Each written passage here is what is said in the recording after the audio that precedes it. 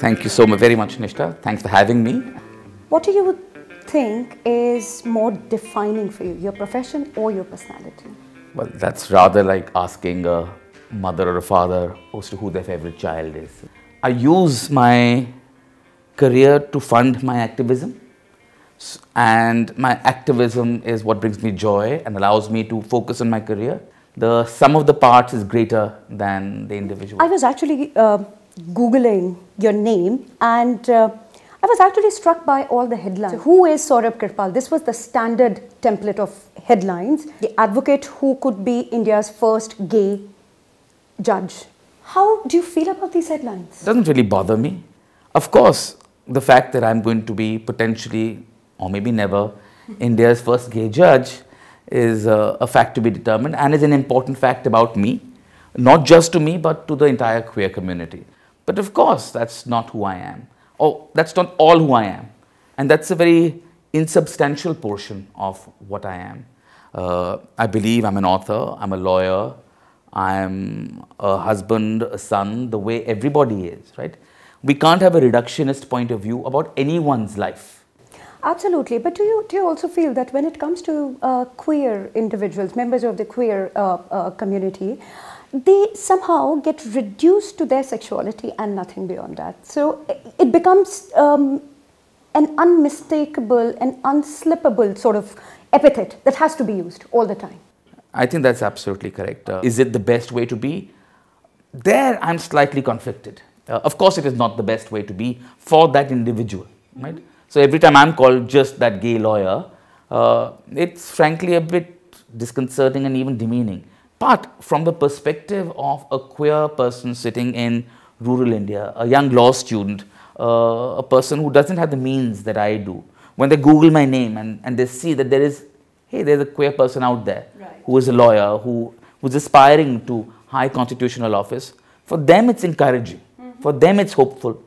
So be it, if I can help someone that way, right, by being reduced to something.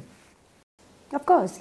But do you feel that there is this very visual sort of contradiction? Here is this rainbow flag, and there is this black and white, like literally black and white and rainbow. How do you bring the two worlds together? And it is true, it is not easy for a person without privilege to come out and succeed in a legal practice. But not easy does not mean impossible. And yes, the law is a conservative profession, but let me also tell you, it is a very liberal profession. After all, the freedoms that the queer individuals have in India today are because of what the courts gave them, right? So we can't forget that judges are liberal people, right? So I ask people to have courage, I ask people to have faith, and I also ask people to be agents of change. I think it's time that queer individuals try to color the black and white of law with a bit of their personality. About the Chief Justice of India, I mean, the gentleman has a chip on his shoulder already. The entire country, in a way, is expecting CJI Chandrachud to sort of, make his mark. But as CJI, would he be able to do it? And let's see what he's going to do. Will he slip now?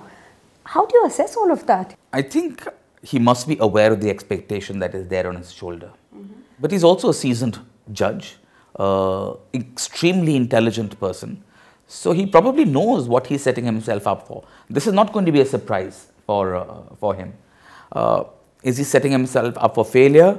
Well, that depends on your perspective and your expectations of him, right? If you expect that he will deliver the moon, then I can already tell you that yes, that's not going to happen. Because our systems are inherently evolutionary in nature, right? We do not believe in, we do not subscribe to, our constitution does not permit a revolutionary way of being. Do you feel that there have been these instances in the past where the Supreme Court in particular actually revolutionized the society? Well, yes, in the context of the queer community, Section 377, and in the other, in a series of judgments on finance, the court has revolutionized society. Most importantly, for instance, starting from 1950 on the right to property, the court upheld the right to property and said that you could not acquire land without paying adequate compensation. and Zamindari Abolition Act was therefore bad and struck it down. Now, that in itself did not revolutionize the country as much as the revolution that the reaction to that judgment brought about. And the moment a judgment comes, which is not something that they like, they proceeded, the Constituent Assembly, B.R. Ambedkar, Pandit Nehru, the very people who we today idolize as people who gave us these rights, did not wait for the first parliament to be constituted, for elections to happen. They went ahead and amended the constitution whole hog and revolutionized how the interaction between the courts, the fundamental rights and the legislature would thereafter be, through the enactment of what we now call the 9th schedule, Article 31B to the Constitution, along with the right to property being taken away. One of the most important amendments was on the right to free speech, because the Punjab High Court had struck down the sedition law. So again, these great votaries of free speech, Pandit Nehru, Ambedkar, rushed in the same First Amendment a change to Article 19(1)A and enabled the law of sedition to survive. And therefore, a vast area of our legislation is immune today from judicial scrutiny.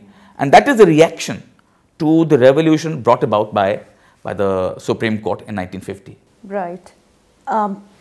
Fast forward to the new millennium. I think the biggest areas of judicial activism and knowledge have been the areas, I think, of environment and probably in corruption.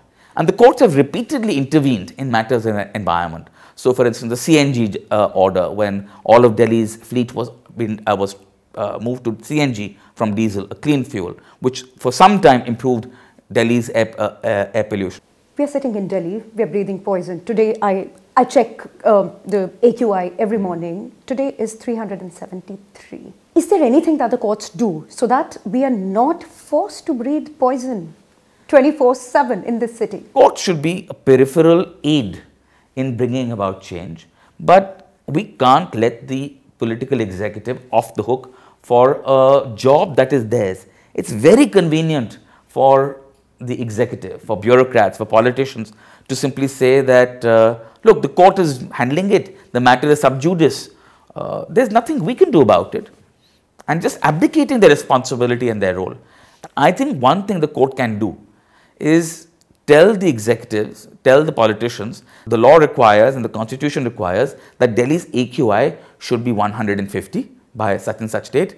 If it does not become 150, I will hold the chief minister, the relevant ministers in the centre or bureaucrats guilty of contempt and proceed to punish them, right? Why do you take these nitty-gritty decisions about what should happen and how when you have the power of contempt? So please use that power of contempt where it's more productively used than to threaten free speech. Have you ever felt censored? I must confess, Nishtha, that I have never curtailed myself because I feared a political backlash. I don't think I have censored myself too much, and this, I must confess, is a problem that I see. Increasing number of people self-censoring, being so worried about something that will never come true. People are keeping quiet, saying, oh my God, the government is going to come after me and I'll be put in jail. The courts will come after me. They'll hold me guilty of contempt. The emperor has no clothes. This emperor of fear has no clothes. I assure you, contempt is highly unlikely to be used by the courts, and the threat to free speech, other than a few very big ticket names that have happened, does not happen. The government does not have the wherewithal and maybe not even the intention. Now, why do we always think the government has a bad intention? I don't think that they always do, which is not to say that they don't sometimes. Right? But it is not nearly as bad as people make it out to be, either because they don't want to, or I think more likely because they cannot. They cannot. And it also becomes, that I'm being persecuted or I'm being hounded. Right. It kind of becomes a calling card of sorts. Yes. Do you feel that? Absolutely right. And there's a fair psychosis that happens. So for instance, section 66A comes, 5 people are arrested, 2 girls about making a speech about Thackeray. That comes in the media. And suddenly everyone says, oh my God, if those 2 girls can go to jail, I can too. So 10 million people keep quiet because 2 girls have gone to jail. Now, obviously, those two poor girls should never have gone to jail. But do 10 million people really think that all of them are going to be sent to jail? We don't have enough space in our jail for that, right? So, when you self-censor and you stop talking, you are doing a dereliction as your duty as a citizen. You have a right, but also responsibility to speak up. People are also scared that they won't get their due, that they would be passed over, and they would perhaps be even penalized professionally, if nothing else. And you are still waiting for a sign-off, the final sign-off. Right. What are your thoughts about the delay here?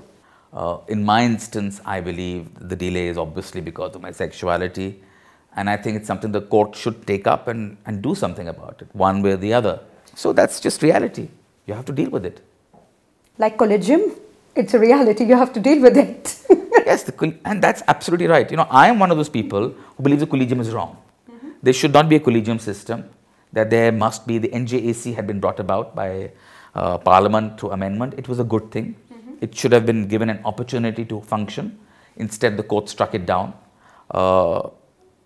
But that is as opaque today as anything that it replaced. If you say that there is no political interference in the appointment of judges, I say in Latin, res ipsa loquitur, which is the thing speaks for itself, right? There clearly is. So why is the Collegium system any good? So I'm completely anti the Collegium system. It's completely everything that one stands for in terms of transparency. There are decisions being made in back rooms which have everything to do with things other than merit.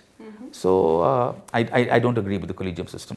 कृपया प्रतीक्षा कीजिए. But a lot of people can turn around and say कि आप कतार में इसलिए आए थे क्योंकि आपके पिताजी चीफ जस्टिस थे. That's an absolutely valid criticism, and that's true.